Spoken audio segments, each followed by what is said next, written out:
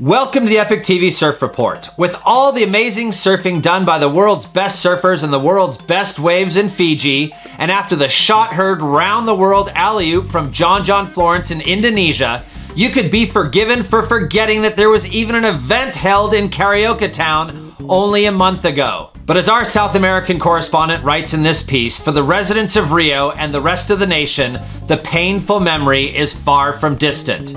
Enoch Ward reports. Protesters swept through the country of Brazil on Monday to protest the ongoing levels of outrageous spending on the ASP World Tour contest in Rio. Amid scenes eerily reminiscent of the mid-1980s, protesters took to the streets in droves with various signs reading, "World Championship Tour for who?"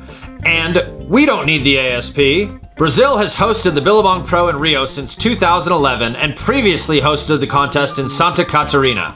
It is estimated that the contest cost around $3 million to run. Said protester Jihad hater Neko El Cardoso, "They spend millions on these surfers and I have to walk through their litter and deal with loud noises every time I come home from my job sewing clothes for $3 a week." El Cardoso held a sign exclaiming, "No frivolous spending in 2014.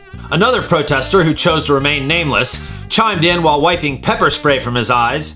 "They say everyone cares and everyone watches these surfers, but there were more people on a single bus in Porto Alegre than there were on the beach. Indeed, just blocks from the gigantic grandstands on the beach live families 4 generations deep in squalid shanties made of crushed Fanta cans and used bubblegum. The crime rate around the streets of Rio de Janeiro is notoriously high, and the police rarely venture into these urine-drenched favelas due to insufficient funding." Local boutique shop owner Bruna Lima braved the armored cops and tear gas while chanting, "How do you justify spending on such fuckery?" Further claiming her business sees no benefit from the colossal 2-week contest. "No one who watches cares about my shop.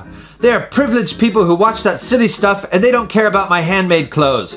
I don't make logos big enough for them. They buy stuff made by my great-grandma who works in the sweatshop in Sao Paulo." Bruna fought back tears as she recalled her 98-year-old grandmother working 17-hour days, making shirts with skulls and dragons on them for fat white men who travel the world. One thing we know, the people of Brazil have spoken, and they aren't happy. President Adriano de Hickel issued this statement. "This is all about democracy, and we welcome the people's voice. We hope to take them seriously once they return to subservience." More on this as it develops. Enoch doesn't have a Twitter account. He barely has a working computer for that matter, but he'd like to encourage all of you to check out the latest masterpiece from his mentor, Fred Paul, at www.ghostcabins.com. And on that note, thanks to you, surf fans, for tuning in to another edition of the EpicTV Surf Report. Until next time, don't forget to get wet.